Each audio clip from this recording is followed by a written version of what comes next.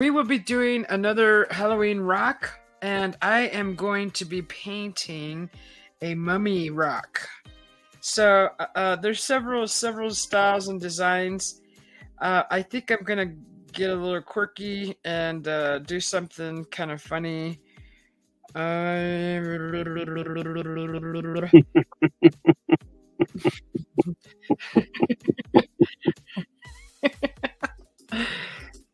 I think what you should do is put some glow in the dark paint on your lips and kiss the rock.